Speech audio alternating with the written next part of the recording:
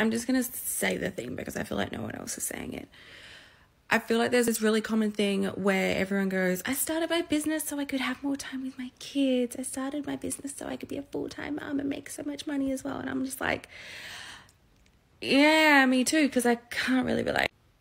I started my business because I'm ambitious as fuck and like needed to use my adult brain for something outside of like trying to figure out how to get vegetables in my 2-year-old. Like, I'm ambitious as fuck and I want to run my business because I have a massive impact to have in this world. I fucking love making money and this is my area. This is what I thrive in. And I don't need to justify it with some false goal. Like, I'm doing it so I can be a more present mum.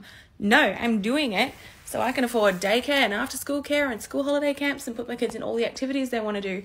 And the time that I get with them after all of that, the time that I spend with them is now quality time because I've actually used my brain for something other than mothering all day long. And it feels so much better.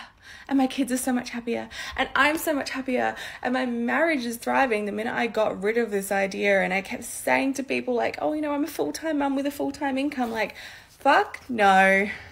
It's not the vibe. It's not why I started my business.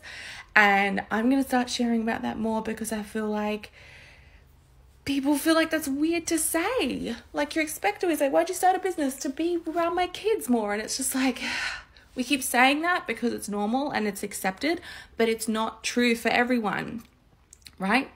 Not true for everyone.